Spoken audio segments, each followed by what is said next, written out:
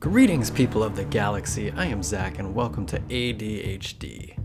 I expected episode 4 of season 2, titled The Siege, to be an offshoot episode, filler of sorts.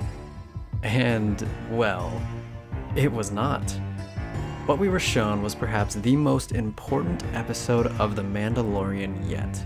So let's get into it. Obviously, there will be spoilers ahead, so be warned. Before we get into the huge revelations, I want to go over some minor things. Firstly, Mechanic Baby Yoda was hilarious. One of my favorite Baby Yoda scenes, no doubt. It also continues to prove that he does understand a decent amount of basic communication. Also, apparently showing a fourth of your face doesn't break the whole "no living thing is allowed to see my face" rule that Din follows. Good to see the group of Aqualish. I really enjoyed seeing so many classic Star Wars aliens in The Mandalorian.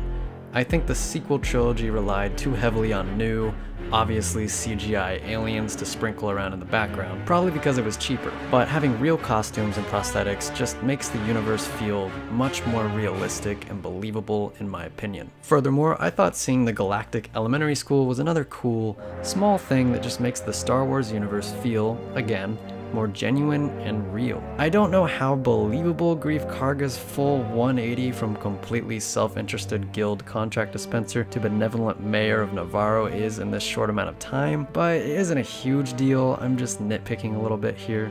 Okay, now for the big revelations. We literally see what looks like a failed Palpatine clone, and all but get confirmation that the Doctor was trying to infuse a Palpatine clone with the blood harvested from the child back in season 1. The scientist also references midichlorians by instead saying M count. It seems that the child has a very high midichlorian count as well, which implies that his species may be naturally strong in the Force, just as we all predicted. This is huge, guys, because this is the first step toward making Palpatine's appearance in The Rise of Skywalker make some semblance of sense, even if I still don't like it. Back to some more minor things, but I thought all the screen wipes during the escape from the Imperial base were jarring.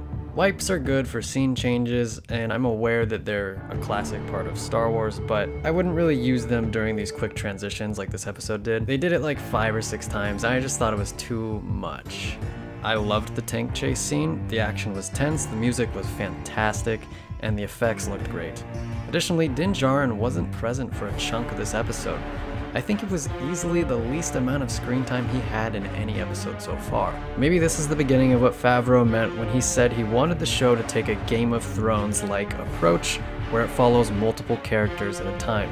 This Imperial officer at the end could be Rey Sloane. She appears in a lot of the canon novels that have been released in recent years. She's a major player in the Empire post Return of the Jedi and is a part of the transition to the First Order. Now this is just pure speculation, of course, but it would be awesome to have her in the show.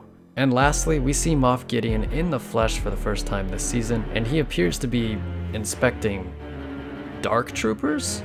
Dark Troopers, for the unaware, are elite infantry that could be deployed as both droids and used as exoskeletons in Legends. They are absolutely deadly machines of war that make super battle droids look like not super battle droids. Anyway, it seems that they've finally made their way into canon at last. This episode absolutely exceeded my expectations. It was a lot of fun and set up a whole lot of exciting things for the future. And next week, we're probably going to get to see Ahsoka. So my friends, be excited. This has been a hell of a ride so far, and I don't want to get off anytime soon. I grade this episode as an A, making it my highest graded episode of the season so far. But now I want to know what you think. Did you like this episode? Are you as hyped as I am? Or do I need to sit the hell down and chill out? Let me know in the comments below. Please remember to like and subscribe. New videos every Wednesday, as well as weekly episode breakdowns of The Mandalorian. I'm Zach, and I'll see you in the future.